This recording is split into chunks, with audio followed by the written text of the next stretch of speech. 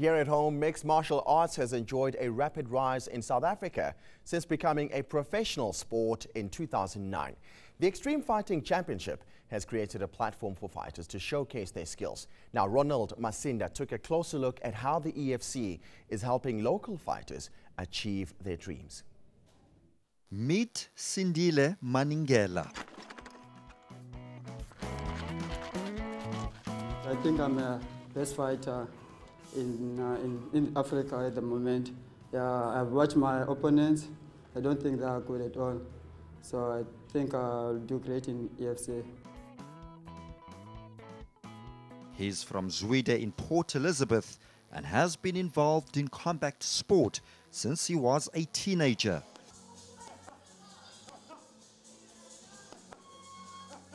After trying his hand at a number of disciplines, it was in mixed martial arts where he really excelled. It was soon after his fourth straight win as a professional MMA fighter that Maningela was rewarded with an 18-month contract by the Extreme Fighting Championship. This is my breakthrough for all the years that I've been training. I think this is my biggest opportunity.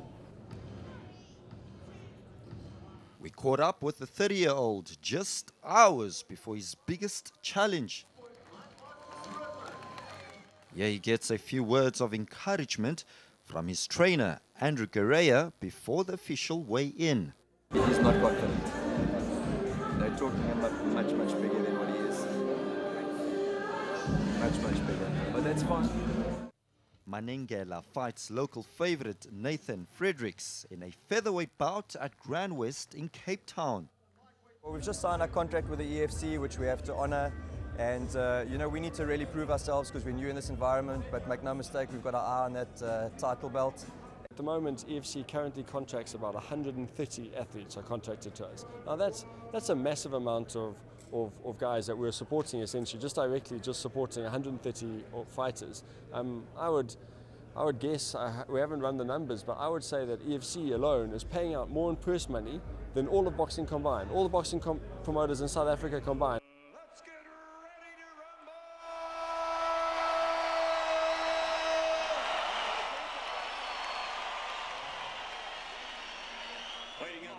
rumble! EFC has vowed to conduct business only in the best interest of their fighters. Shots as Nathan Fredericks is not wasting. 3 minutes to go. There it is. Having a good look, and then he jumps in. Not only do they pay their athletes well, but fighters also get adequate health care. During his fifth professional fight, Maningela suffered a bruising knockout.